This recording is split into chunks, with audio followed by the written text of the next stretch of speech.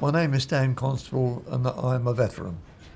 I was called up in 2nd of September 1939 and I went to France, Belgium, and then I was eventually got back to defence of Dunkirk and I was captured there. And I spent 5 years in a prison war camp in West Prussia.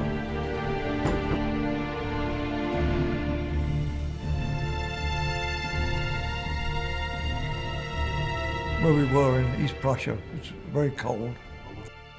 Lack of food was the main thing. When I came back, I was well under 8 stone.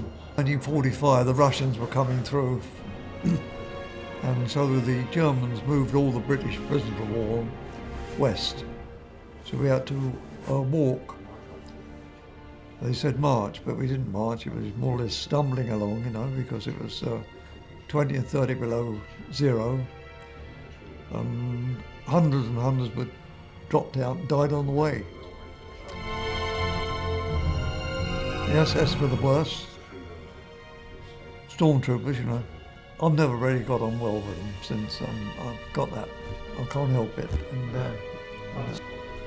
I remember the MO said to us once, the people who act mad are the last to go mad. You probably got that. Ones that are all falling about and larking about, they seemed to get over it much easier than somebody who was serious and solemn. Yeah. Army service wasn't very long, but there you are.